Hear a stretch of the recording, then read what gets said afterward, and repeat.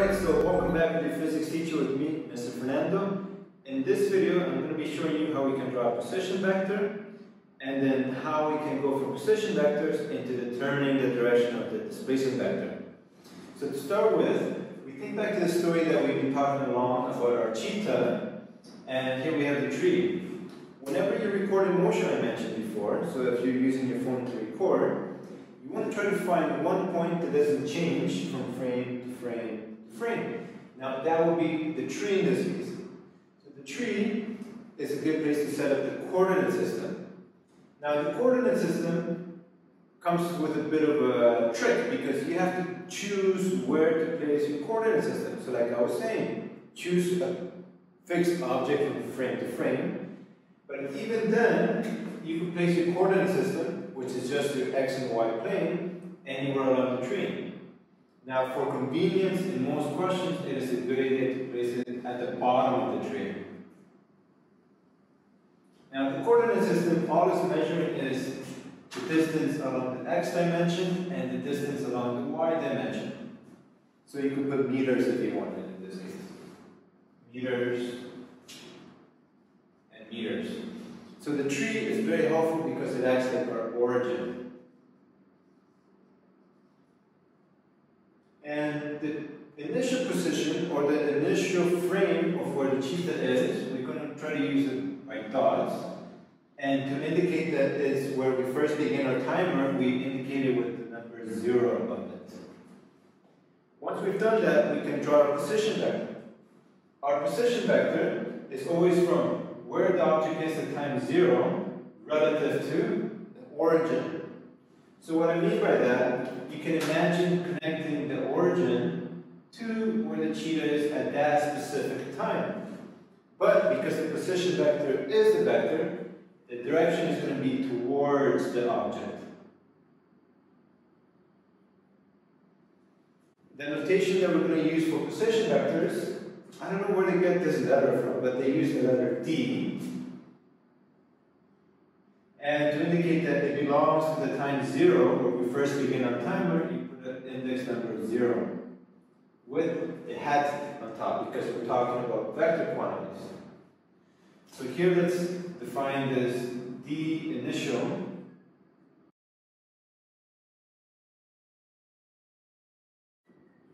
as our initial position vector.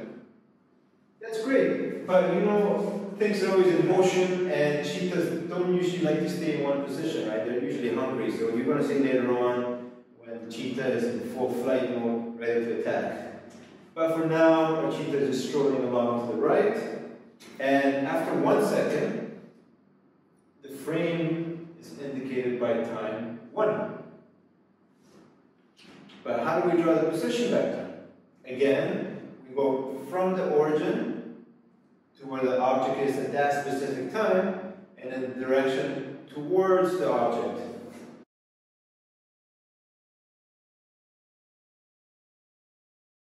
And for the next position vector, we're going to use the notation of D1. So this is the position vector at the time t equals to 1 second.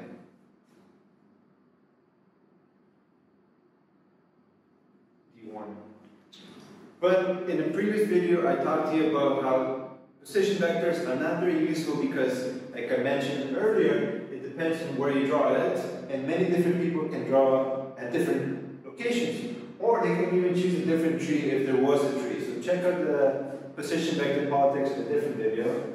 But in this video, we're just going to keep our chosen origin and instead talk about how we can draw the displacement vector. So the displacement vector is going to be the change in the object's position.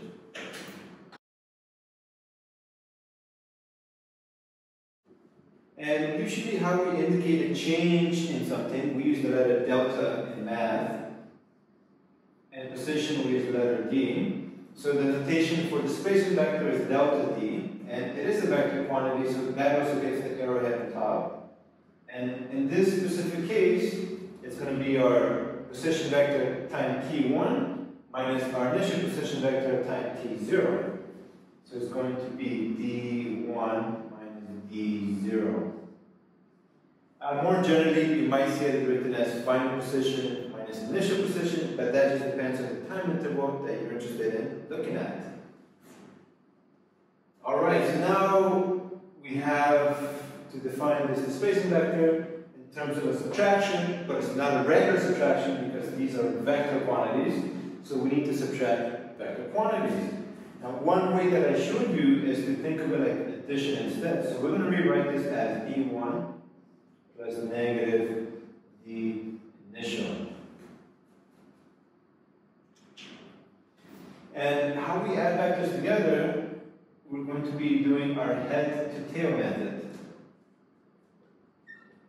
If you recall, I tried to come up with a somewhat clever way of thinking about it. You take the head of the first vector and you attach it to the tail of the second vector. When you think of a dog and a cat. We're not going to do dog and cats in this video, but here let's take this further.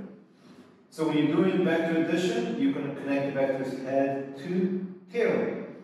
And this negative here is a scalar multiplication, or more, less fancy way of thinking about it is opposite direction.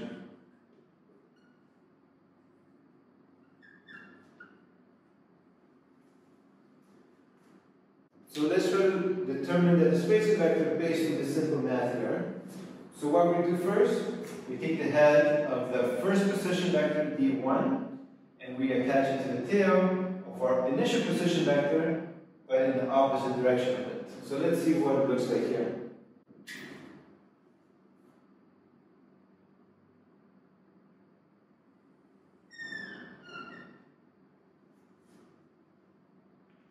So that's our first vector D1, and now we're going to attach it to the tail of negative D initial. So this is our original direction. We have to make it go in the opposite direction.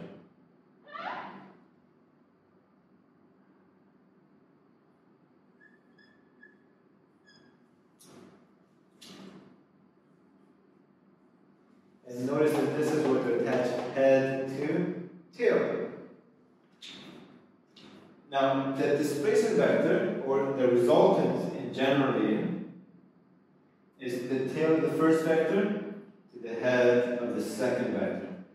And that's our displacement here, delta D. Let's see if that kind of makes sense. The displacement tells the change in position. So from 0 to 1, how much did our position change by? This amount. So that's correct in length. And in what direction? It moves towards the right. Going to the right. So that makes sense, but you see how difficult it was just to get something that is so obvious. So the displacement vector, a much easier way to remember it is just the vector that joins from 0th frame to the first frame, and that would be our first displacement. Delta D0. If our cheetah continues to move along to the right, and let's say it is here at time 2 seconds, now a much easier way to draw the displacement vectors is just to play the game connect the dots. So the length of the vector is the distance between the 2 points, and it's towards the second frame. Wow, thank goodness we didn't have to draw the position vectors. That would have been too much work, right? So now it's so easy, just play the game connect the dots. And this is our delta D1.